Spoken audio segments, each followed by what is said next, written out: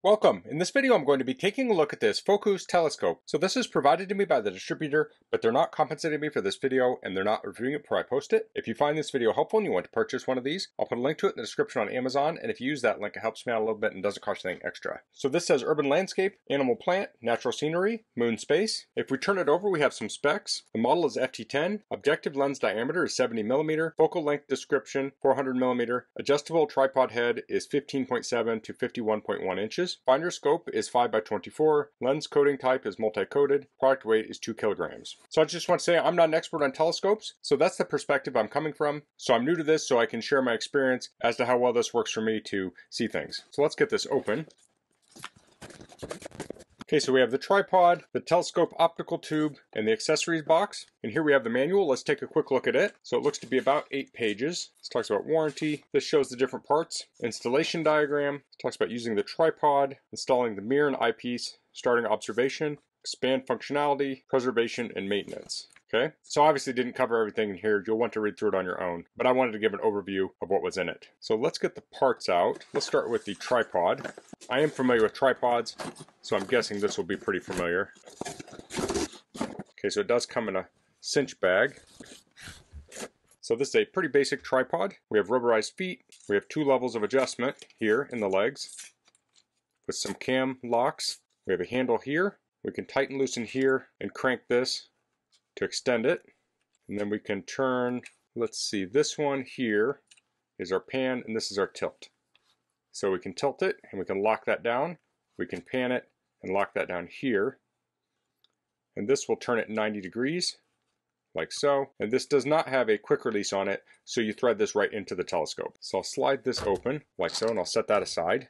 Pull out the telescope. I'll thread that on top of the tripod. So the tripod does have a little level on it also. So to thread this on, I will loosen this up and turn it sideways to give me access to the thumb screw. And I'll tighten that on the 1/4 thread. I am going to try and get that mostly square with this.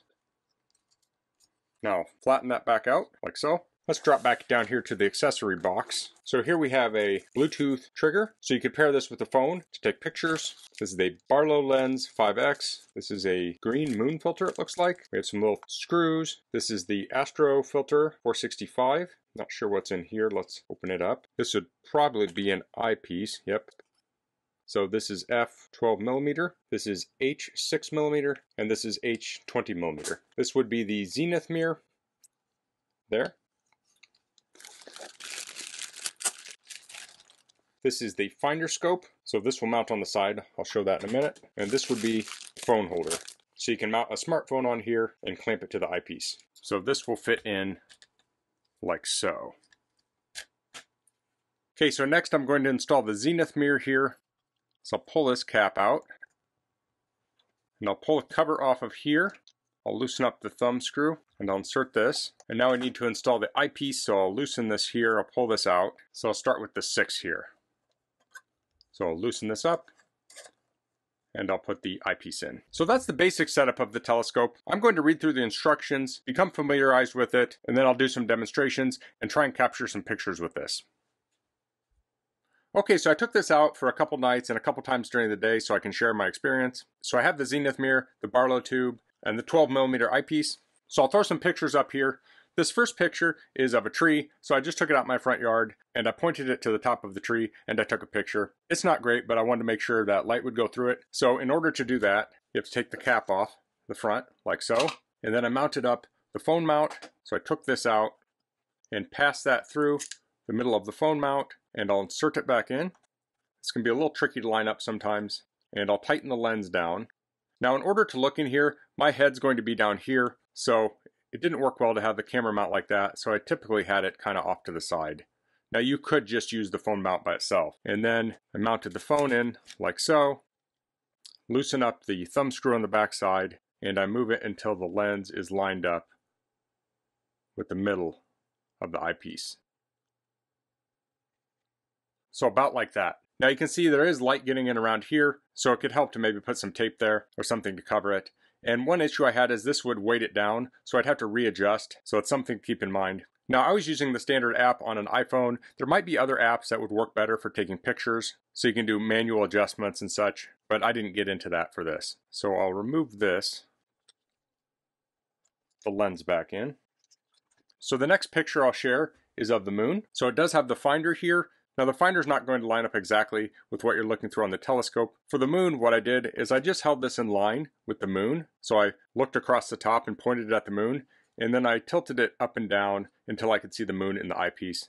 And that seemed to work fairly well. So once you're pointed close in the direction, you need to adjust this here to focus it. And I think I was pulled out about maybe that far when it was focused towards the moon. So the second night I went out, I pulled it to about that position to help me find the moon. The first night I was trying to observe the moon, it was very windy out and cloudy, so I just had little breaks. It was very difficult to try and test this out because you really want the moon there all the time, because when you're aiming it, you might have a cloud in front of it when you're trying to find it. So next I added the moon filter. So I'll take the eyepiece out, and it has this green filter, and this screws in on the back side of the eyepiece. So the back side is threaded. Screw that in there, and then I'll put that in here. So that will help you get better contrast when you're looking at the moon, because through the eyepiece, the moon can be very, very bright. It did clear up a bit, and that's what this next picture is. And this was taken with a 2x zoom. So the iPhone has a 2x optical zoom. So you might want to find out what optical zoom level you have on your phone and zoom into that, and that will give you larger pictures through the eyepiece using a camera. So then later during the day, I had the eyepiece without the moon filter, and I aimed this at a cell tower that's about 1.25 miles away, and that's the picture you're seeing. After I was done looking at the cell tower, I found a random tree. I'm not sure how far away it was, but you can get really detailed shots looking at trees relatively up close, like if it's within a few hundred feet. So now let's turn our attention to the other side. So I wanted to look at the sun. So we have the cap that goes on the front here, and there's a center cap in it. So we take that out and we mount this here. And then we take the astro filter and put it here. Now you don't want to use this if it's damaged because it will let sunlight through. Now I was hesitant to look through here with my eyes, so before I did that, I used the phone mount on here to make sure the filter was working. Once I verified that, I looked through, and this is the picture I got of the sun. So I think it turned out fairly well. It has some dots on it. I assume those are sunspots. So we just had an eclipse a couple weeks ago. I wish I had this during that. I could have gotten some really good shots of the eclipse, but I'll be ready for next time. So I'll take this off. Now this can be a little tricky to get off here. You want to make sure you don't drop it. So this final picture is of the moon the next night. It was a little less windy and it was much more clear. Now I sometimes use the phone mount. Other times I just hold the phone up to the lens and snap a picture. So it did come with the Bluetooth remote. To set this up, you go into your Bluetooth settings, turn this on and pair it to your phone. And when you press the button, you can take a picture. That can be really helpful because when you tap your phone or the button to take a picture, it can move the telescope. So I had a lot of fun using this. I lucked out that we had full moon for about 2 nights. One was technically a full moon, the other one was really close. So as far as my thoughts on this, I really like the telescope. For looking at the moon and other things, I didn't use the viewfinder as much, but looking at wildlife and such, I think that would be more helpful. As far as the tripod goes, this is not a very tall tripod. So I started off with this and then I switched to a taller tripod I had. I'm about 6 foot tall. It is nice that this comes with a 1/4 20 thread, so you can use this tripod or you can use any other tripod. Also, the first night was windy and it was shaking a bit.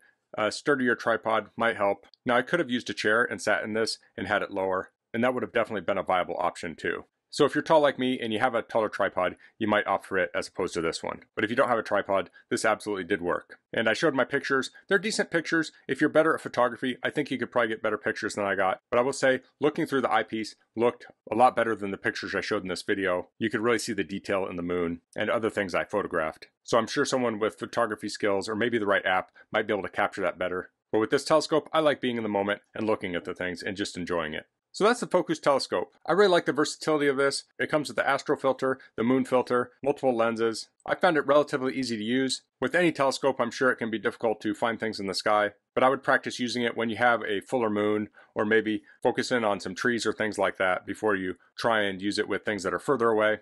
So in the future, I see myself looking at things at night with this, and then also wildlife. We have a park nearby that has bison that are out in a pasture. I could take this to that park and I could use this to get a close-up of those. So if you're looking for an easy-to-use telescope for a beginner, I think this is a great option. So that's all I'm going to cover in this video. If you have any questions, please leave them in the comments. If you liked this video, please click like. If you haven't subscribed to my channel, I'd appreciate if you could do that. And thanks for watching. Until next time, goodbye.